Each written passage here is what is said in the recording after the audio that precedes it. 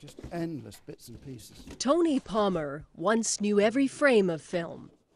Possible cutting copy. Just a mess. In the 1970s, he toured with Leonard Cohen and made a documentary. But through a disagreement, lost control of his film.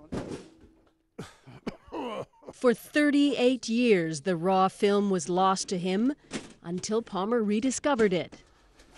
And here we are. It says exciting sync roll 187, which, I mean, now you can't tell, but originally we had to absolutely hammer these open. 294 rusty cans of old celluloid shelved away in Hollywood. So we never found the negative.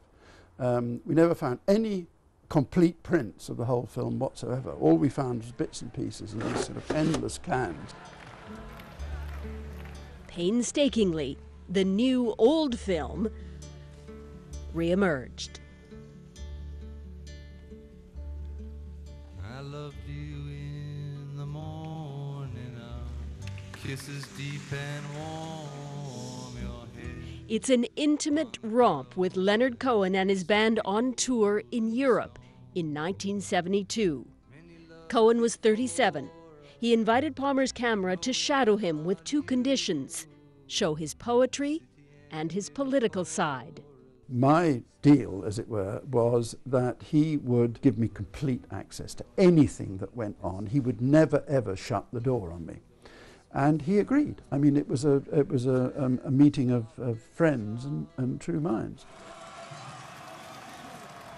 Cohen was by then wildly popular. His songs already immortalized. Yes, Suzanne takes you down to her place near the river. His band cut a wide swath through Europe, and Palmer's camera captured the unscripted moments. I don't have any plans for it. You don't have any place? No, I don't have any place. Do you have somewhere for me? Yes, a lot.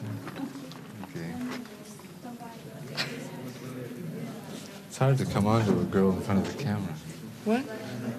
It's that feeling that you just happen to be there. You just happen to be there when he's chatting somebody up. You just happen to be there when he breaks down in tears.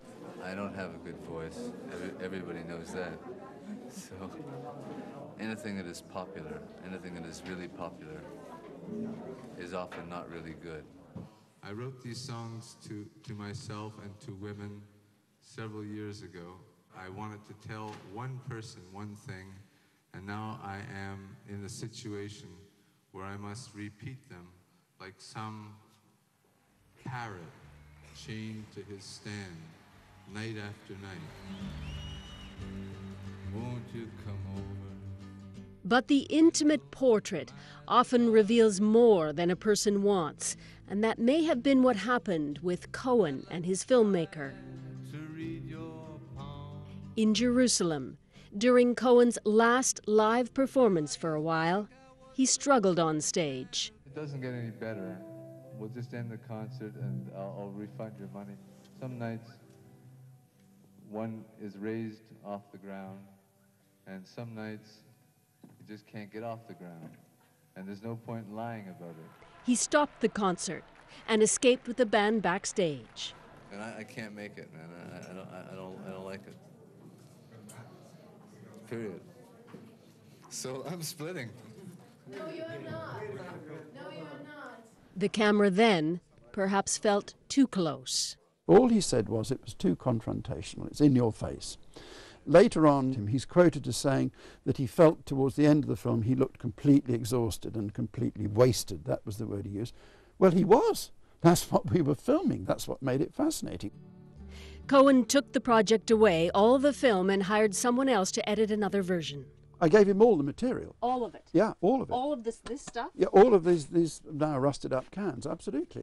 Palmer moved on, made dozens more films on famous musicians, but the Cohen project always felt like a missing piece. Like a bird on the wire. I'm told that he has seen the film. He has an amazingly efficient international website. He sent a message via this website to me to say, I'm very relieved this problem finally has been resolved. So although I've been through misery for the last 7 months reconstructing it, and although I went through 38 years of misery wondering what had...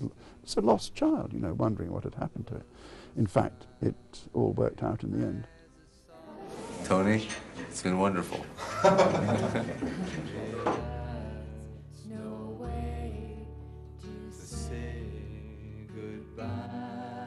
Susan Ormiston, CBC News, London.